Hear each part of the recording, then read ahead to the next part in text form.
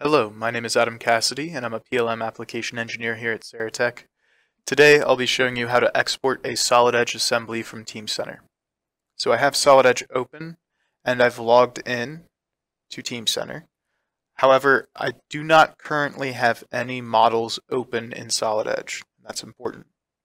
To start off, we're going to go to File, Manage, Cache Assistant.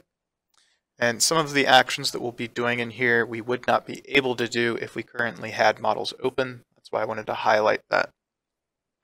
Now what we're looking at is Solid Edge's Cache Assistant. This manages the cache of files that is stored locally on your machine.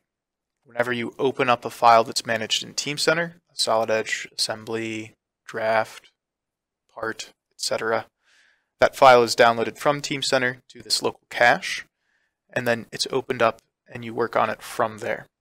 Now this cache is managed, it is interactive with Teamcenter, so you don't want to interact with the cache directly. Instead you use this Cache Assistant utility.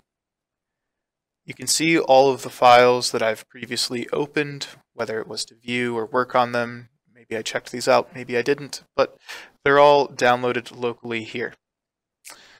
If I wanted to export some of these, I could, but the easiest thing to do is to create a new workspace, which I can do with this button here.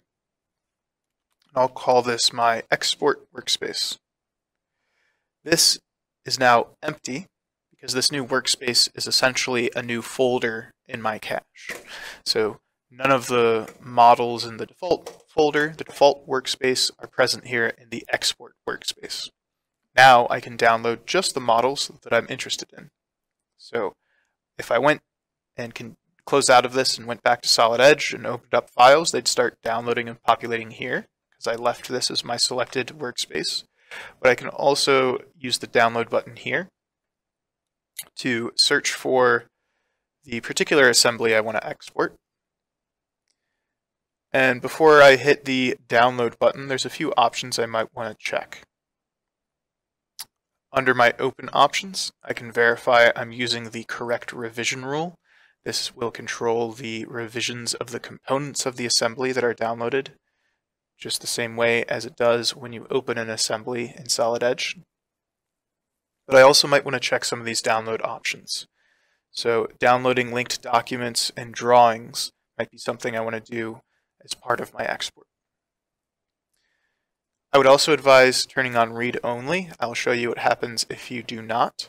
But if you click here and turn on read only, that would be the better way of doing things.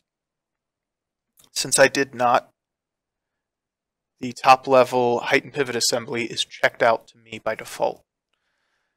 Now, this isn't really a problem. I could export things as is, but when I download things to my local cache, I like to make sure that everything is checked into Teamcenter so that I have a good understanding of what version, what changes might have happened.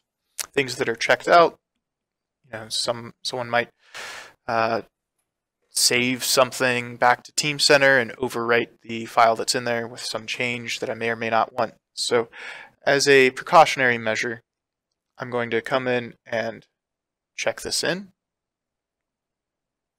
or ask some other user to check it in if it was checked into them. And once I'm satisfied that all of these files are the ones that I want to export, there's nothing missing. If there were other files I wanted to export that aren't present here, I could go download them and open those up. If I wanted to see some of the other columns, some of the other information to verify if the item description is correct and all of those things, I could. But now that it's all set up the way that I like, I'm going to use the Create Package button. This button might be missing from your Cache Assistant.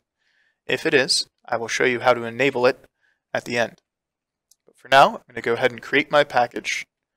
I can pick the folder that I want to export to, and then give this zip folder a name.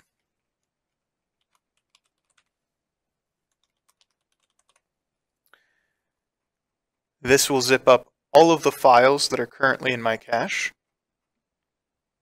and it'll place them in the location I exported to.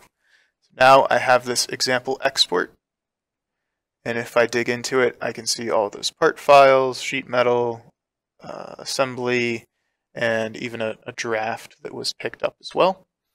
And I could go ahead and hand this zip folder over to anyone who has a Solid Edge license but is not working in Teamcenter, and they could open it up and work on those files or view them.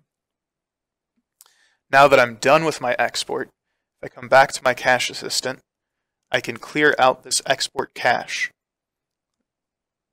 I'm doing this so that in the future, if I want to export some other files, this is already cleared up and ready to go. I'm not going to accidentally export other files that were in this cache with the newly opened files.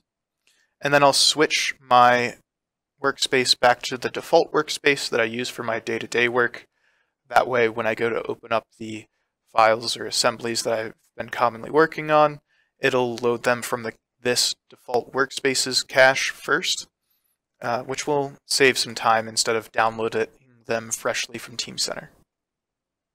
Alright, so that's everything here. Let's go ahead and take a look at how to enable that Create Package button in the Cache Assistant. We actually need to do this from Teamcenter.